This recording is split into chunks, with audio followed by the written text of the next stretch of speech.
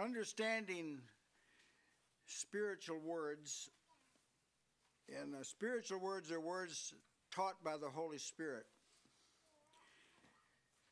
contribute to a proper understanding of God.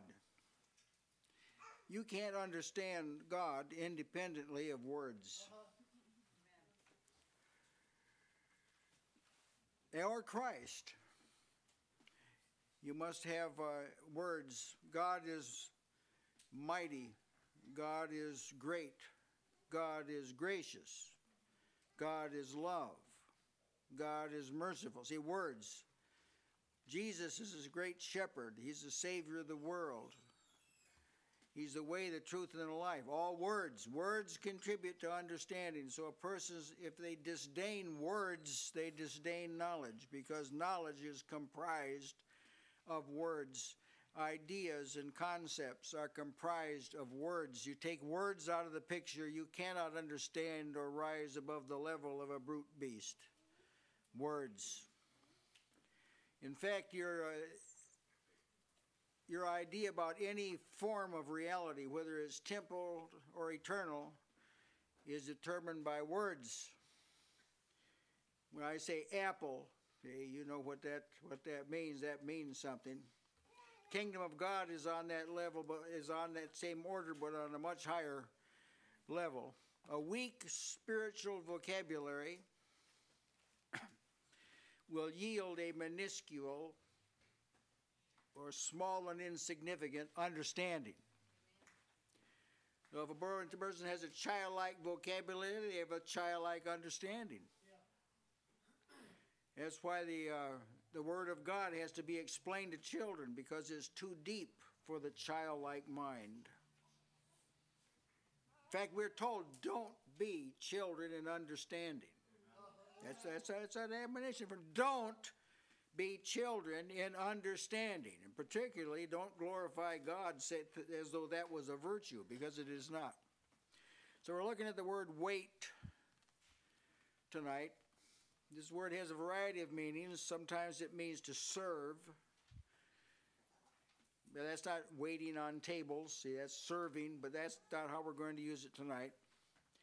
As you might expect, there's a multiplicity of Hebrew and Greek words that are translated wait, which tells you that this is a very big word. Some of the meanings is used in the Old Testament scriptures for wait means to tarry or wait for,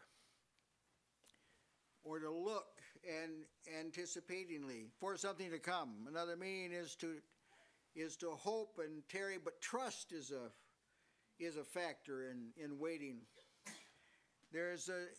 Waiting involves adhering to a course, sticking to it, not departing from it.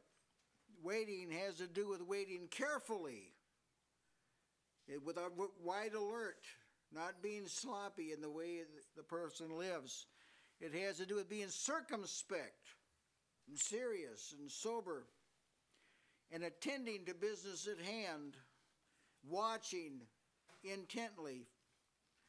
And it has to do with a quiet trust and silence, like be still, my soul. See, that's all that's involved in waiting. So it's a very big, as used in the Old Testament scriptures, as used in the Gospels and in the epistles, it involves much the same thing. It means to accept something as true and be willing to wait for it and look for it expectantly. Not wait for a tornado that's on the way. That's not what we're talking about here. It's expecting something, anticipating it, anxious for it to come, waiting. Expectation is a strong, you know it's coming, you don't know when it's coming, so you wait for it. To stay around where you know the thing's going to happen. When people knew that Jesus was going to be in a certain place, they'd go there and they'd wait for him, tarry for him. One time when toward the end of his ministry, they were observing a feast in Jerusalem, and they began to talk, I wonder if he's going to come to be at the feast. That's waiting expectantly. It has to do with waiting, expecting fully. That is, you're fully convinced of the thing you're waiting for. There's no question about it, no doubt about it. It's just a when. That's the only thing that's doubtful about it.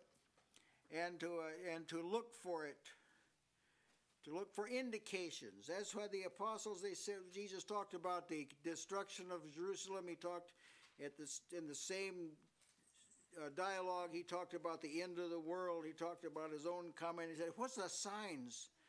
What are the signs of these things? What they were saying was, what can we look for so we know it's near? That's waiting, see, expectantly.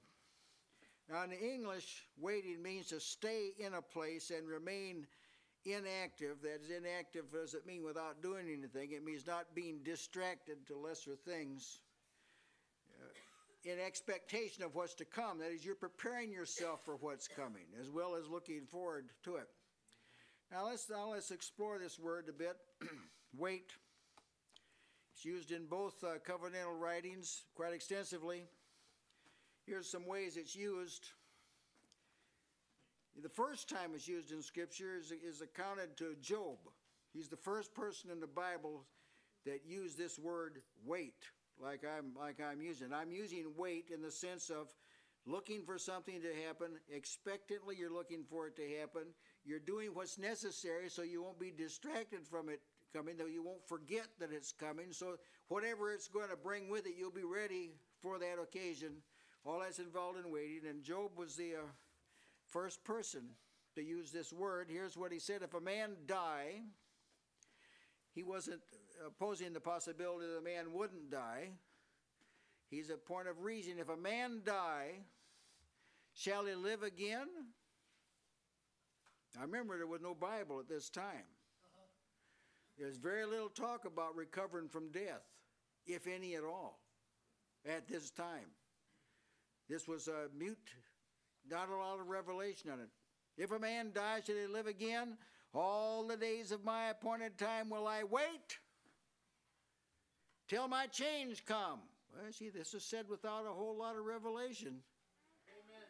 I'll wait, expecting this, all the days of my life. I know if a man lives again, he'll be changed. He reasoned that all out without a lot of scripture, without a Bible in his hand and the law in his hand. He reasoned all that out. I'll wait. See, now you know how many people are not convinced the dead are going to be raised. They're willing to acknowledge you're going to die. In fact, they have little sayings like two things for sure. You have to pay taxes and die. Well, you don't have to pay taxes. You don't have to pay them. You can go to jail. But you do have to die. But see, they don't talk about the resurrection. They say, but we know two things we know for sure. This is what I thought they should say. Two things we know for sure. We're going to die and we're going to rise again. See, but they don't say that at all. So they don't live in view of the resurrection because they don't believe that. That's a theory to many church people. If they would think seriously about the consequences of being raised from the dead and being changed, they would certainly live differently than they're living. Another way it's used in Scripture, Jacob, the patriarch Jacob, used it. He remembered his grandfather Abraham talked about this.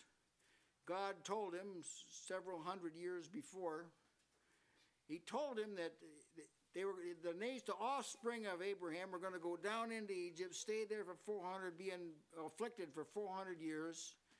Actually, we're down there 430 years, but there's no disparity here. The first 30 years were peaceable under Joseph's administration. The affliction was for 400 years, not the duration of the tenure in Egypt. The affliction 400 years, and Abraham told him they're going to come out. Well, Jacob, he died before this happened. And here's what he said in Genesis 49:18. I've waited for thy salvation, O Lord. I've lived expecting this. And about the time he lived, this 400 years was kind of drawing to a close, you know. I've waited for your salvation. That was deliverance. That was the deliverance from Egypt. I've waited for it. You revealed it, God. I waited for your salvation. I didn't get caught up in the heathen society. When I moved to Egypt, I didn't become an Egyptian. I waited for your salvation. I lived for that time that I was